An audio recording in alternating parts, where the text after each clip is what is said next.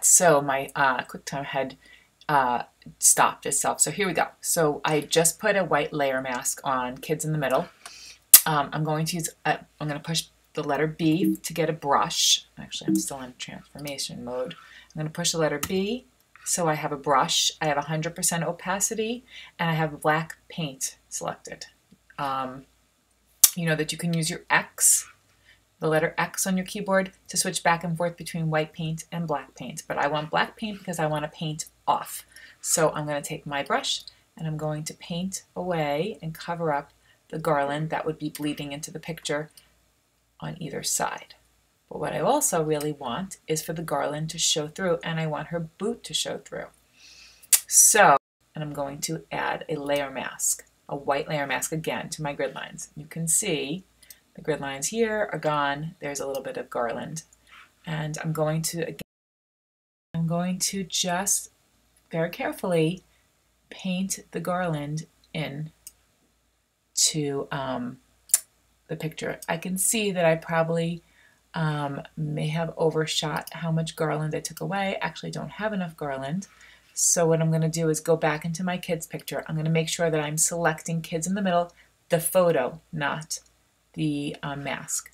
And I'm going to go back to my move tool, and I'm going to have a transformation tool open, and I'm going to just make my picture slightly larger so that it covers the entire grid line. And now I have a garland that would go over the entire grid line. Go back to my mask, take my paintbrush, and just paint off a little bit more of that extra garland that I just now added. I'm going to go back to my grid lines. See how I selected my grid lines? And I'm going to now paint the garland so that it comes through on the other side of my grid lines. And there you go. Now my grid lines are showing through. Now when I actually do this photograph for real, I do have a person on the left side and the right side of this, each side of this box, where there is garland that connects. So the illusion will be that there is garland that is going all the way through all three boxes. And that's how you create that illusion. You always have to be very cognizant about what you have clicked on the right-hand side. Do you have your picture clicked? What picture are you on? So I'm going to want to do the same thing for her shoe. So I'm going to go back to my grid lines. And I have my black. Now I've already, might have overshot it a little bit. I can undershoot it a little bit. And you can see actually that there's a little bit of the green left from the original picture. Just going to zoom in a little bit more. So you can see that there's still a little bit of green left in this picture. I'm going to take away the grid line so you can see what I'm talking about. And I'm going to also close the picture of Jared. Now, when you have more than one photo in your row 3, the easiest way to do that is to just close the whole folder that has the bottom row 3. I want to try to get rid of all the rest of this green. So you can do that in a couple of different ways. First of all, I'm going to click onto the picture itself. I'm going to take a selection tool, and I'm going to select out her shoe again. And then I'm going to go back to the mask with the black brush, and I'm going to, no, I'm not going to do that. Because I was still, now I can always go backwards by doing Command Z. Or I can go into my history and go back up one. So I have my quick selection, I'm going back into the mask, and I'm pushing B to get myself back to my brush tool. And I'm going to just paint out the rest of the green. I overdid it a little bit. All I need to do, I'm going to make my brush a little bit smaller. I'm going to press my X so it's white, and I'm going to in a little bit because I did overpaint. And now I'm going to go back again and just do it so I can get all the green out. I'm going to press Command D, and that takes away my little lines, my little jumping ants. The other thing you can do is just in your grid, in your mask with black selected, I'm just going to go very carefully around the shoe. You didn't really even need to select it out, but it's one way of showing you. And I have now gotten rid of all of the green that was there. I'm going to bring my grid lines back. I'm going to go back up to the mask on my grid line, and I'm going to make sure that her shoe is completely painted in. You can go back and refine later on, of course. So I'm going to bring the picture of my bottom row back in so you can see that her shoe is now back in the picture. I might not have it all, and but these are the kind of the small refinements that you make. I'm going to click on Jared pushing up. I'm going to click on my move tool, and I'm going to move my picture up a little bit, and I'm just going to refine this picture. I'm going to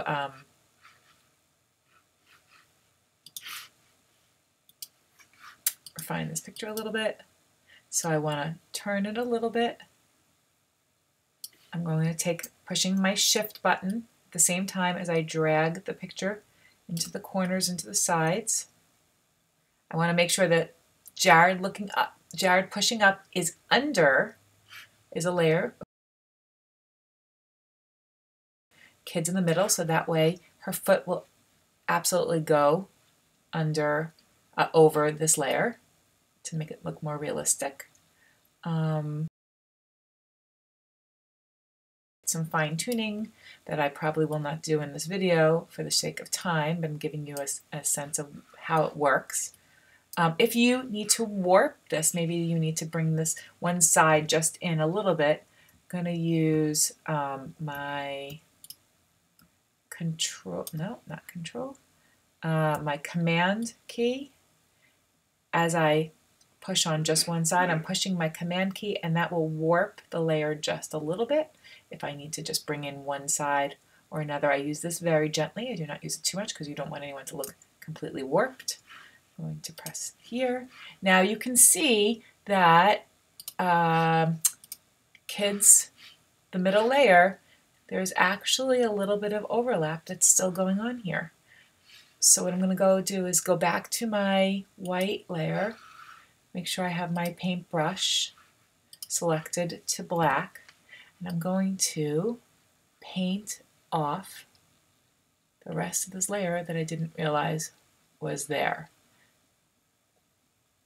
And that way it cleans up the edges a little bit. Now I kind of went into her foot a little bit more than I should have. These are the kind of refinements that I would go back in and change. I'm going to go back up to my grid lines, paint her shoe in even better through the grid lines, go back into the kids in the middle. This is where you start, whoops, control, this is where Command Z comes into place.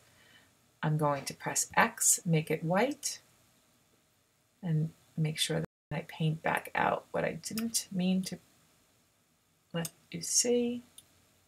Whoops. And you have to play with it the way you want it. Just keep going back and forth between your black. Now, her shoe was not really cut out fabulously well. I would probably go back and refine that. But I want to show you one more little thing, all right? So I'm going to go backwards a little bit. So her shoe is not, her shoe is not exactly the way I would have done it, but for this demonstration, it's pretty good. You're getting a sense. But if you have a shoe or a leg or a foot that is overhanging, you really want to make sure you have a shadow. So I am clicking on the kids in the middle. I am on the layer itself, not the layer mask. I'm going to go into, bear with me, I haven't done this in a while, edit. Oh, no, I'm sorry. So what I want to do is I'm in the layer itself. I want to double click on the layer itself, and that brings me into layer style. On the left-hand side, you could see here that it says drop shadow. I want to go down and click drop shadow, and I also want to open it. And for the sake of, and what that does is that will bring a shadow into that photo. Okay, so I might have a shadow that, I'm just illustrating this to you. I'm pushing on distance. That shows you how big the shadow is. All right, the angle we'll turn it. You want to think about where your lightest source is coming from. So what angle do you want your shadow to be at? How big is the spread? You play with all of this, all of these. All right, my angle is, now I've changed my angle so that I have my shadow coming out just like all my other shadows. All right, and you can play with your size. Here we have even a little bit more of a shadow. Putting a shadow around some other pieces of the layer that was there. But don't worry about that right now. So I'm going to say okay. Let's just say that we have our shadow here. Say okay. And now this is the cool thing. Make sure you're still on the photo itself. You're going to go into image. No, you're going to go into edit. And then, no, I'm sorry. You're going to go into image, adjustments. And